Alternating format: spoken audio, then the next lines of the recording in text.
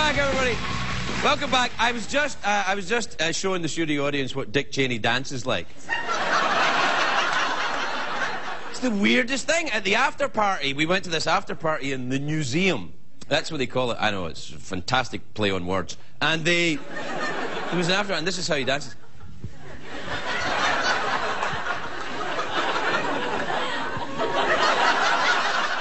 I know. I was like, Dick. All right.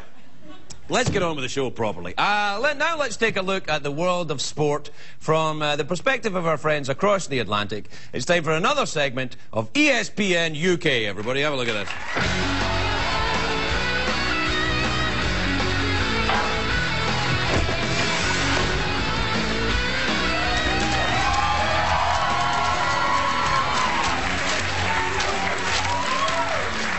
Good evening, I'm Sir Cecil Wellsley-Hogg. And I am Dirk Weems, former football star and current sex phone addict. Ah! Call me Cinnamon, booyah.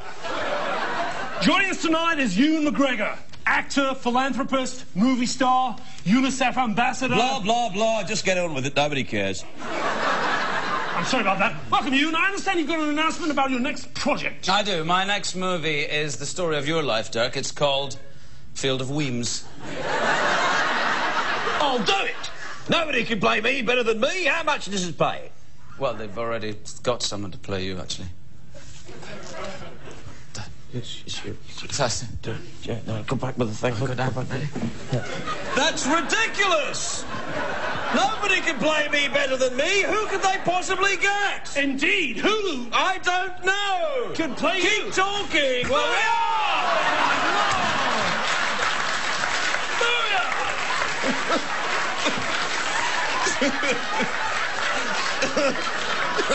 Take that, respected career. Dirk Weems, played by a Scottish pansy like you, you're not man enough to fill my jockstrap. That doesn't worry me. I'm worried about gaining the 75 pounds. Hey! I'd say it's well north of that, Ewan. Yeah, I'll Well just north. wear a fat suit then.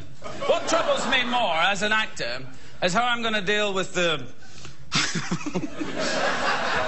What troubles me more as an actor is how I'm going to live day in and day out with the shame of being Dirk Weems. Yeah, it's not easy. I mean, there's the drugging and the boozing, and then there's all the really disturbing stuff. Hey, I was young. I had healthy appetites. Yeah, but a drunken brawl in a charity event. Why, those kids kept bumping into me. How did you find out about that anyway? Our script is based on a spook by your ex-wife. A spook? A spook? I think you meant a book. Oh, I see. I'm sorry, I don't understand the bloody accent the Scots have got. All right. So my ex wrote a book. What, Susan? No. Maria? No. Ramon? Ramon? I met Ramon once. That is one hot mess. I didn't know anything about Ramon. They never told me about Ramon. No. Look at him now. Not so quite so confident now, are you, eh? Ever had a firecracker up your arse? Don't, please. Sorry, I went too far. You're upsetting our guest. I'll tell you what, I'll upset him when he gets to the scene in the movie where he has to recreate my infamous...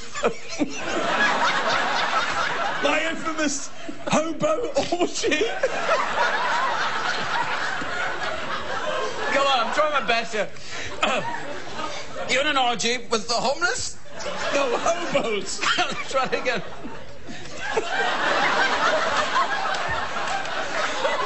You had an orgy with hobos? It was the easiest money those bastards ever made. And the great thing about picking up homeless people is you can drop them off anywhere. Jack, you're going to scare him off doing the movie. Is that what I've done? Have I scared you, Ewan? You've scared me into loving it. That's what you've done. What? I had my doubts about this project, playing a disgusting, washed-up has-been, but you make it sound so dark, so edgy. I can't wait to sink my teeth into it. I'll tell you what you can sink your teeth into. You can sink your teeth into my heart. Actually, that might just help. No, give away to me, you bloody Scottish bastard. Cut it out. That's what you say. Cut it out! We'll be right back after these messages, everyone.